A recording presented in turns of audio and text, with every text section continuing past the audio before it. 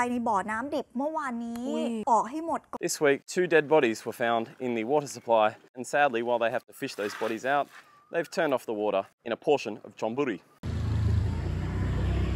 Apparently the village that we're now living in, they're out of water. And unfortunately, water is not our only issue. So I've taken Lele's daughter's push bike and we're heading to the water machine to fill up some water to do the washing up with. Because there is a tank attached to this new house that we're renting, but it's empty. So today we're surviving on bottled machine water. Okay, All right, this one's out of water. That's not my line. Man's laughing at me because obviously people have been here this morning, they've emptied their machine and bloody car. So why has there been a rush on the water machines around town? Because this week 2 dead bodies were found in the water supply. There's water station number 2. Alas, we're all shut up. Well, I guess it's back on the bike, looking for a third one. Lucky it's not the heat of the day yet, it's 10 AM, but by 1 PM, yeah, at the moment you do not want to be out in this sun. So I'm just going to keep riding till I find a functioning water station.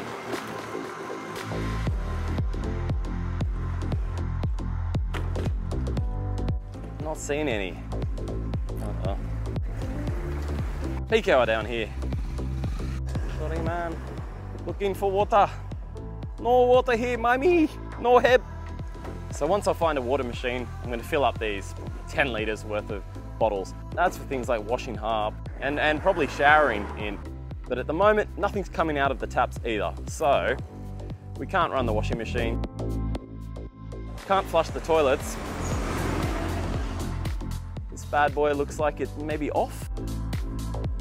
Sawadee Krap. Do you have this machine? No, I have water, not tap. Go on. I'll keep going and looking for one, thank you. Off we go, that one's non-functional. I get the feeling that it's not just us that are in a drought today and last night, I think it could be the whole community. Which is a worry, considering Songkran's about to start. I mean, how are we gonna fill up those water pistols? We're not setting any land speed records here, but we're making good progress with this little 1-speed push bike. I really don't burn any calories riding the motor scooter, so this is something I should do more of, shouldn't I? Oh, they've got water. Look, they're washing their car. Washing car. Oh, here we go. Here we go. Here we go. Oh, I think we're on. Water, numpao. Yep, super helpful as usual. Okie dokies. Look at our bottle. Pop it in there and hope and pray and wish. We'll do a test with 1 baht. 1 baht test. So you can press the pause button and you can stop it. 3 down. I want to say that this notion that all Thai people are innately hospitable that's up for debate. Friendly, yes. Very accepting of Westerners and our antics, yes. Patient, yes. But outwardly hospitable, sweet success. I know it's coming off as a little negative today and we have hit some hurdles and that's fine, you know, life here is good. But one of the things that I had to get used to is really fending for yourself, and it's not just a language barrier. I get a real sense from living in Pattaya I, but also visiting Isan and traveling inland and regional Thailand a fair bit now. Thai people are really strong about their culture and their origins, and strong about the way that they do things, and especially the regional people. And on the whole, I'd say they don't seem that interested in learning any new techniques, any new strategies for doing things the way that they get done in the West. A lot of aspects of technology, yeah, have been adopted, but I think a lot of that in part is purely for financial reasons, purely in order to make the place hospitable for tourists. Maybe it's just the relaxed way of life here, you know. It's very Buddhist. And here, regarding hospitality here, it's no big thing if the order at the restaurant gets stuffed up, or you ask for a coconut juice and you get strawberry, or you ask for a hot coffee and you get cold one with sugar, or you ask for no sugar and you get extra salt. And when I ask for these things, I'm asking for them in Thai, mind you. As Lele says, you're the visitor, Sam. You're not from this country. It's on you to do the changing. We don't need to do the changing. No one asked for the GIs and the Australian infantry to roll in 1965 and start a war next door and then set up camp here and never leave. We never asked for that. We don't need you, and there is a feeling here that also we don't want you here. Anyway, these are just musings. These are some of the things that come to my mind when I'm struggling with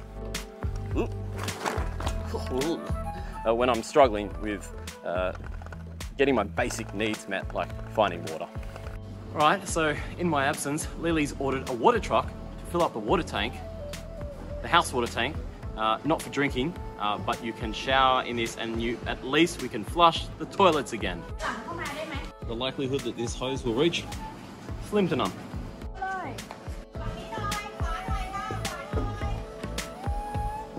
The neighbours jumped in on this. She wants hers filled up as well. I didn't film that reversing in saga, but that was bloody ridiculous. In and out 3 times, and then he realised he's too chubby to get out at the fence, so he had to go. One job. I had to come inside because I can't watch. The dilly-dallying and the fluffing around, it just boils my blood. So now the hose is not long enough apparently to reach. And somehow, that's my problem. Now it's dirty. Yeah. Okay, so what's happened? Filling up the tank all at once, it's got all the sediment up and moving about. So you can see how much dirt was actually in the bottom of that tank. Is he still drunk? So he gave the neighbour her money back and said, oh, sorry, the hose is not long enough. And now he says, oh, sorry. I've got a long hose in the truck.